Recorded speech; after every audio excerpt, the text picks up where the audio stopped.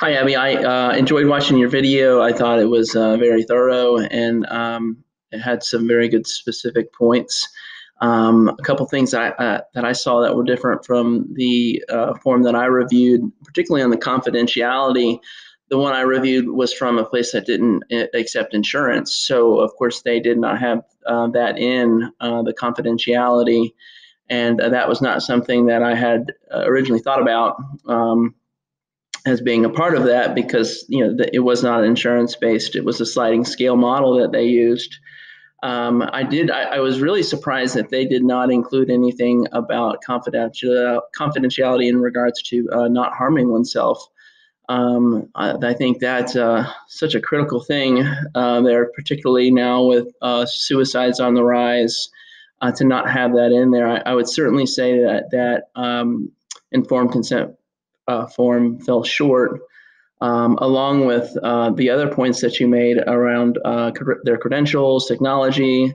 Again, there were so many places there that were not covered in that consent form.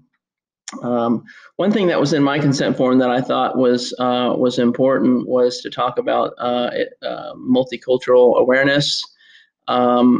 In a paper I found by Ruiz and Caceres in 2014 discussed the importance of having a multicultural awareness as part of that informed consent form, particularly in with the diverse United States being so diverse. And so I would be curious to see if that was in there or not.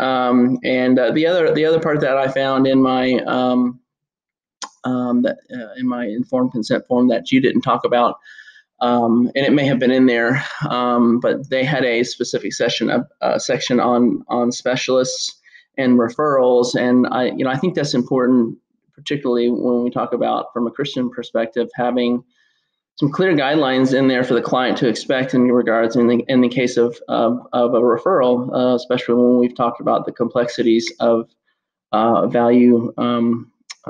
value-based conflicts. So I enjoyed your video, and have a good day.